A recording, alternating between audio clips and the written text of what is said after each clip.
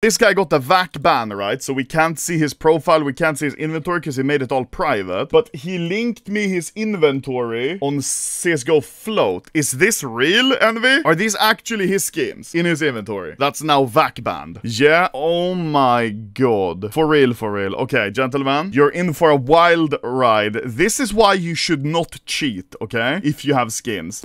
This clip was brought to you by Skins Monkey. Trade your skins on Skins Monkey to change up your loadout because you get a 35% deposit bonus if you use code Anomaly. You also get up to $5 free for your first trade. So use the link in the description to start trading now because it's really easy for you to get new skins if you don't like your old ones. Just look how quick that trade was. And thank you once again Skins Monkey for paying for the clip's channel editors. So these first ones aren't that crazy, you know, Float is obviously insane, but Butterfly Ruby 0.0001, this even without the float is like $15,000 or something. With the float, it's probably closer to 20. M4 Neo Noir with 4 LDLC holo. This one, I don't even know how much it would be worth. Oh my god. Cortex with 4 Hellraisers holo. This is probably a one of one in the world. I would be surprised if it's not. This is also just thousands of dollars on this USP. Each of these stickers, last time I had one, they were $8,000 each or $9,000 each. They might be a little bit more now, just to put into perspective how expensive they are. StatTrak AK Vulcan with 4 Dignitas holo. Each of these Dignitas unapplied used to be $17,000. Now I think they're probably even more. M9 Sapphire, Flip Emerald, M9 Lore with insane float, and float adds a lot of value on lore knives. Butterfly Sapphire with this float, easily 20k. Bayonet Ruby, 000, Bayonet Sapphire, 000, like what the fuck? M4 Hotterod, 4x iBuyPower holo. Mecha Industries, 4x iBuyPower holo. Blood Sport with 4 Reason holo. Cheating with $1 million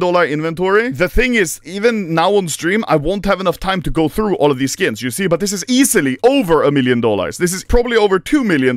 Too much value and too many calculations needed for all of these. Like, look, this is an AK Case Hardened 661 with 4x Titan holo that I randomly found in his inventory. This one recently sold, wasn't it close to $300,000 for this skin alone? And this is a 0.09, so this might even be one of the better floats available. And he got VAC banned. That blows my mind. Yeah, if you have literally multiple mansions in your inventory, why would you cheat? Wait, does anyone have backstory on this account? Oh, it is him! Isn't it him? The skin renting guy, QKSS, I remember him. Wasn't he the guy who rented out his account on a Chinese website? Someone rented it from him, cheated on his account, and then he got banned. Isn't that the story? Yes, it is. Bro, I need to get a hobby or something, man. I know way too much about skin and skin history and shit. I don't know every detail, okay? So I'm going to extremely simplify it for you. This is some Chinese, like, obviously mega millionaire, right? Who had his inventory with these insanely rare collectible skins, many millions of dollars, and there was a Chinese site that you could basically list your account and someone could rent it from you. I think that idea is so stupid you wouldn't even believe. So someone rented this guy's inventory and cheated on it. So now he got banned because in Valve's eyes, you know, it was his account that cheated. So yeah, it's a justified ban. If I remember correctly, this I'm not completely sure of. Guy who rented his account to cheat on, he barely even paid a lot at all. It was like not even a few €100 that he made from renting out his inventory like that. And so it makes no sense. Like risk versus reward, it just doesn't make sense. 4 reasons here on a whiteout. 4 reasons here, 3 Titan, 4 Titan, 4 Titan, 4 reason, 4 iBuyPower, 3 iBuyPower, 4 iBuyPower, 4 Titan. Like, it's so many millions and easily one of the bigger inventories in all of CSGO. Easily one of the top inventories. Now it's banned. It makes no sense. It's all his skins. Yeah, it's his skins and he rented out his inventory. So if you get VAC banned, you can't sell the skins, not even move them. No, many of these items are unique. Like, there's only one of them. That's a huge rip. It is indeed. I would do anything to just get an interview with this guy and just see, like, what was his thought process? Why did he rent out his account? And how did he feel when he got banned? Like, I would have so many questions for this guy. Insane. Absolutely insane.